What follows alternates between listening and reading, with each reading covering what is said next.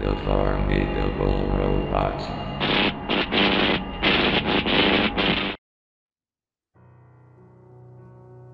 When you think about the name Kevin Spencer, what comes to mind? In the realm of Canadian television, shows can often veer into the territory of unsettling, or they can surprisingly resonate with us in a way that defies expectations. They tend to tread a fine line between disturbing and strangely relatable, revealing the complexities of Canadian culture and humor that can leave viewers both puzzled and entertained.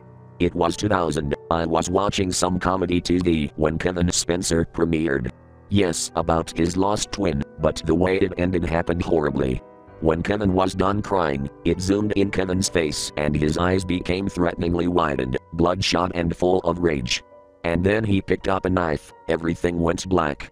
I could hear him killing Percy and Anesthesia, a huge, what the fuck, but a bit inaccurate to be canon, but overall WTF. Then it glitched with Kevin's shocked face, along with scrolling text, I did it, then pitch black again. Then it shows Percy mangled and eyeless, the same goes to Anesthesia. Then cuts to Kevin's back and all of a sudden, he turned back with his nightmare-fueled grin.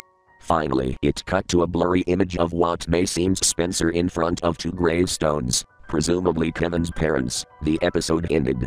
In the aftermath, I couldn't shake off the haunting imagery and the bizarre portrayal of violence.